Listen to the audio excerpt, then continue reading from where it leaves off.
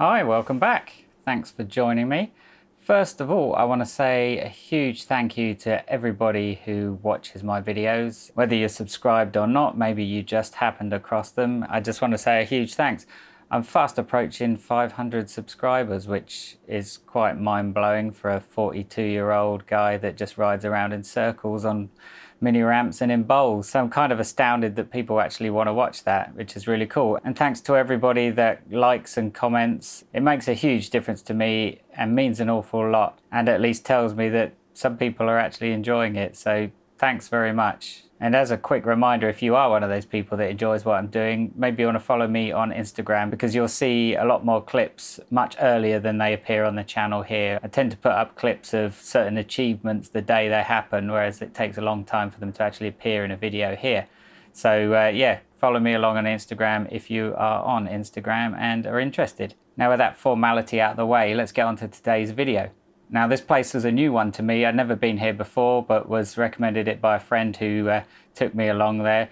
It's a mini ramp, but quite an unusual one. It's actually a spine with some extra bits bolted on. So there's one platform on the one side, and then there's like a box section on the other side with a hubba going down it. I don't really skate hubbas or boxes or anything, so I didn't really touch on those, but the bit most interesting for me was the spine, because I haven't skated a spine ramp in an awful long time. You'll have seen in one of my most recent videos that I was trying to do some board slides on a spine in a concrete bowl, and that was pretty much all the spine action that I'd had in a long time. So this spine ramp, I thought, right, I'm gonna go over the middle of it and just kind of get used to doing that. Something a bit different about this one as well, it had a tiny little platform part to the spine, so it wasn't just back-to-back coping or one strip of coping. It was actually, you know, half a foot wide platform and no actual coping on that platform. It was like an angle iron type coping. So it's a spine, but with a tiny little flat section with angle iron as the coping.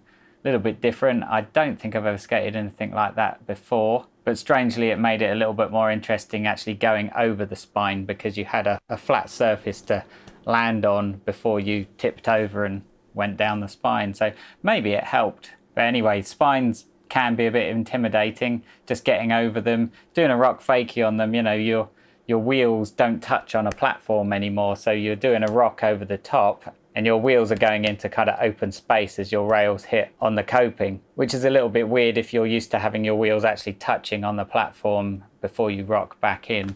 So going up and rocking and your board going completely flat and then tipping yourself over and doing like a rock into it again can be a little bit weird, and that kind of balance seesaw point messes with your head a little bit sometimes, but once you get doing a few of them it starts to feel okay. The other way a lot of people go over spines is by doing like a blunt on them and then just dropping in.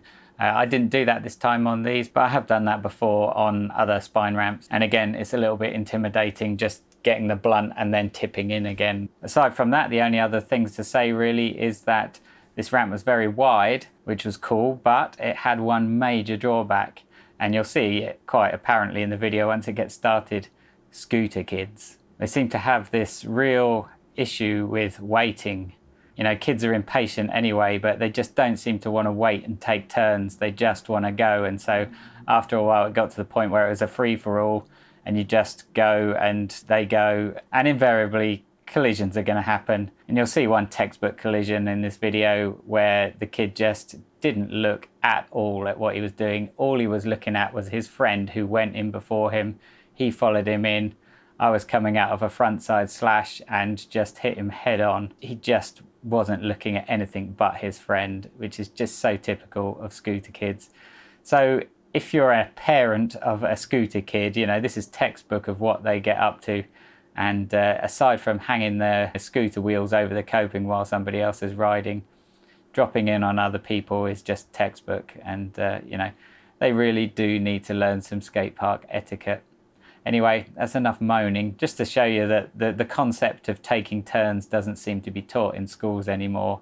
and with dire consequences, no doubt. Luckily for me, I'm always a lot bigger than them, so it'll always be them that comes off worst. And it's not the first time that I've had a head-on collision with a kid, but I dare say it'll be us that gets the blame if there's any actual injury occurred. But anyway, let's move past that. The rest of the session, you know, me and some friends skating the mini ramp. Luckily, there's some friends that are much better than me, so there's much more interesting things to watch than just me trying to get over the spine or doing some 50-50s. Got some pretty good board slides in there as well, so, you know, it's not all bad. Anyway, let's get on with it. Hope you enjoy the video. Thanks for checking it out, and thanks for subscribing, all of those people. It does mean an awful lot to me. Hope to see you again soon. Let's check out the video.